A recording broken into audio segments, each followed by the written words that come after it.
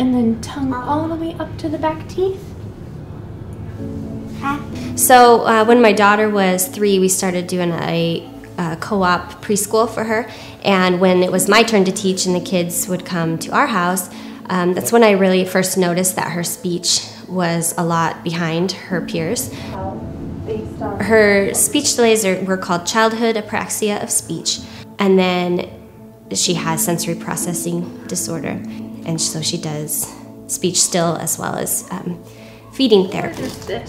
Her sensory issues have affected how she eats, and certain food textures are just not tolerable for her, and she's eliminated complete food groups. Do you want to know what the ingredient list? At one point, right around when our 3rd child was born, she was in 4 and 5 therapies a week. So I ended up quitting my job as a nurse to homeschool her and to take her to 4 therapies a week, lugging around her brothers.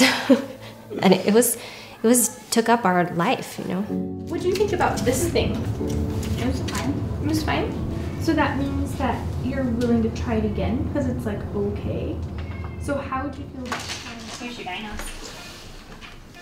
Okay, which one are we going to take apart? Q, our 3rd kid, when he was about 4, so about a little over a year and a half ago, he started exhibiting some of the same signs that we recognized as sensory needs. And so we had him evaluated, and he also has sensory processing disorder.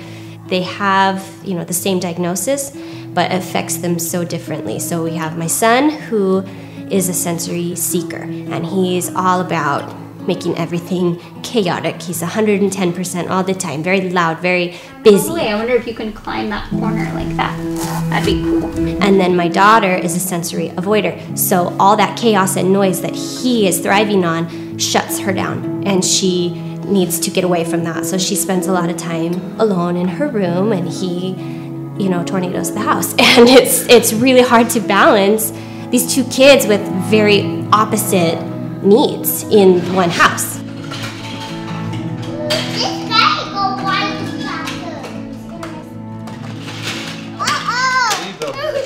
Our insurance doesn't pay for any of the therapies. Like, if they had been in an accident, it's covered. If they're born with a need, it's not covered.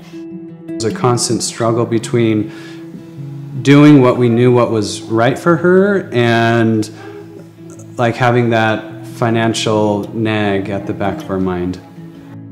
We had my daughter doing her feeding therapy and her speech therapy just once a month, and my son doing his occupational therapy once a month, because we were having to pay cash for that, and it adds up, especially, we're in it 8 years at this point.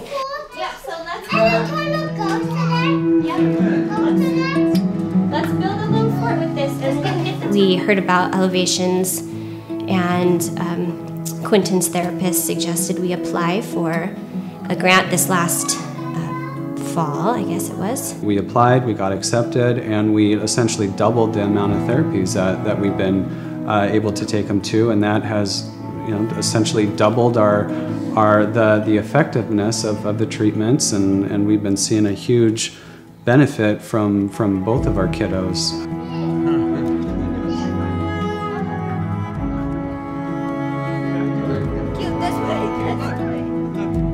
True definition of a community is coming together and helping people out. And fulfilling a need where there's a gap. These insurances are leaving a gap for kids that have a need.